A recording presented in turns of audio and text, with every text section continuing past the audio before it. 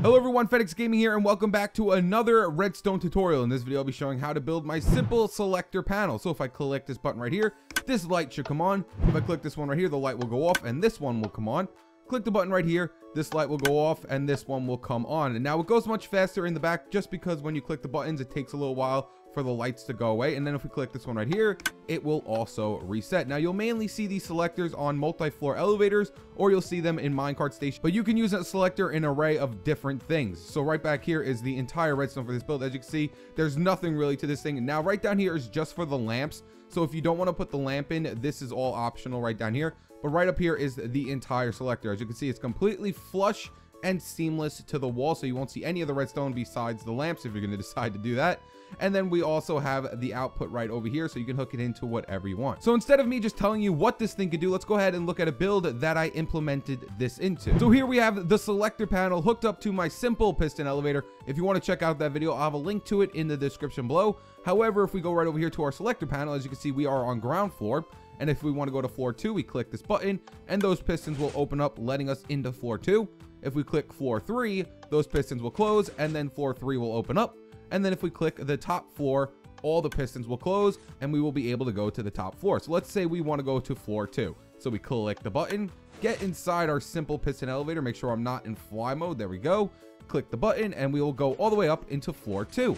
Now let's say we want to go to floor 3. So we click floor 3. Those will close, floor 3 will open up, so we go right here, click the button, and we will be transported all the way up until floor 3. And then last but not least, if we click the top floor, all the pistons will close, go inside the elevator, click the button, and we will go all the way to the top floor. And that is just one thing you could possibly do with this. You can use this thing for many of things, but as you can see, it's the same exact design over there, except it's hooked up to a few torches that go up to open up our sticky pistons. Guys, so for this build, you're going to need a 1x6 spacing, and you're also going to have to dig down 1 if you're going to decide to put in the redstone lamp. Now for this build, you are going to need 2 droppers, 1 redstone comparator, 2 redstone torches, 1 piece of redstone, a button, and a stone slab. Now that is just for one of the selectors every time you add another selector in. So if you want 2 of them, you're gonna have to double up those resources. Now if you want the redstone lamp to pop up on, if you want that selector lamp to come on, you're also going to need 1 piece of redstone,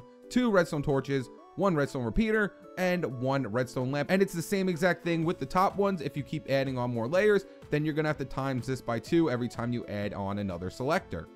So once you've gotten your 1x6 spacing, which I'm sure you're going to do a lot more, we're going to come right here to the front, and then we're going to come up 1 block with our block of choice, delete this block, and go ahead and put a button right here. Then off the back of the block with our button, we're going to place a redstone torch, place a block on top of your redstone torch, a torch to the side, this one should go off, place another block above your off torch, and then we're going to put a slab upside down right here. So put a block there, put a slab upside down, delete this block, and put a piece of redstone dust like that. So it should look something like this. If we click the button, the redstone dust up here should pop on. Then coming off this on torch right here, we're going to place a dropper. Make sure it's a dropper, not a dispenser. And then we're going to put a block up right here and put another dropper facing inwards towards that dropper like so. Next, go inside this back dropper right here and place in 1 item. It really doesn't matter, so I'm going to go ahead and just place in 1 redstone torch. I highly recommend just using dirt.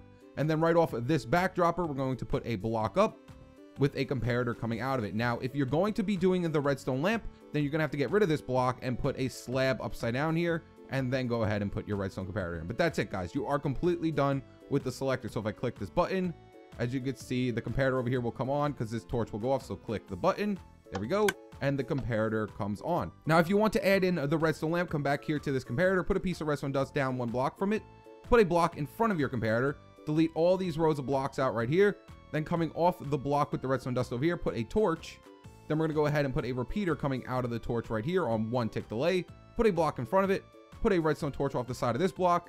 A block above the redstone torch. And then a lamp right here. And as you can see, since we clicked the button, the lamp came. So now I'm going to add in a few more selectors. So I'm going to go a little bit faster here, guys. So go ahead and put a block here. Put a torch to the side. Block above the torch. Torch to the side of the block. Block above the torch. Put your slab upside down right next to this one. Put a piece of redstone dust right here. Then we're going to come right next to this on torch, place in a dropper, and then put another dropper facing inwards towards that dropper like this. Then we're going to go ahead and put another slab upside down right here. Then put a comparator coming out of the slab, a block in front of the comparator, a piece of redstone dust down, delete out all these blocks, 1, 2, 3, 4, put a redstone torch here, put a repeater coming out of that redstone torch on 1 tick delay, put a block in front of it, put a torch to the side of it, block above the torch, and then right here we're going to add in our redstone lamp. Then what we're going to do is go inside our dropper and place 1 item inside of it. So I'm just going to place this dropper right here. I highly recommend using dirt. So now if we add our button right here and we click this one will go off and that one will come on. See, boop, on and off. And now we're going to go ahead and do it one more time. So block here, let's put a button right off of it, put a torch off the backhand side of it. Then we're going to put a block above the torch off the back of the block above the torch. Put a slab upside down, put a piece of redstone dust above it. Go ahead and put your dropper coming out of this on torch right here. Put a block over the top, put another dropper facing inwards. I know I'm going fast, but I've shown this many times.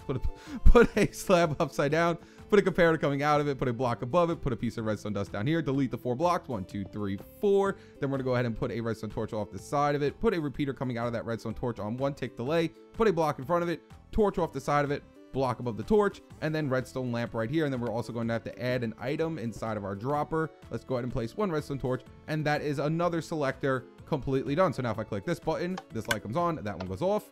Click this button, this light comes on, and that one goes off. Now you can make this go up to 15, guys. If you want, you can have 15 different ones going all the way over here, but you cannot go more than 15. But there you guys have it. That's how you build the entire silent selector. Now if you want to hook it up to something, right here is your output. You can come off this piece of redstone dust here with like a repeater, or you can come off the top over here with a redstone torch, or you can come off this side, or you can come down one and come out over here with a repeater. Or if you really want to, if you want to have something pop up over here, you can have it come out of over here with the redstone torch over here as well. So if I dig down right here like this, it can also come out of these redstone torches as well. But there you guys have it. That is how you build my silent selector. So if I go ahead and go clean this up so we don't have to see any of the redstone mess, there we have it. Oh, I almost forgot, guys, we didn't add in the reset switch for it, which I didn't even think I showed it. But if you want to reset to turn all of them off, just put a button over here. Make sure you just don't put a lamp underneath it. Put a redstone torch coming out the backhand side of it, put a block above it, redstone torch on top of it, block above that, and then literally come out with a slab and put a piece of redstone dust like that, and that could be your reset switch. So we click this button and all of our lamps go off. So there you guys have it. If you enjoyed this video, make sure to leave it a like and subscribe. Stay tuned with my newest videos. All right, guys, peace.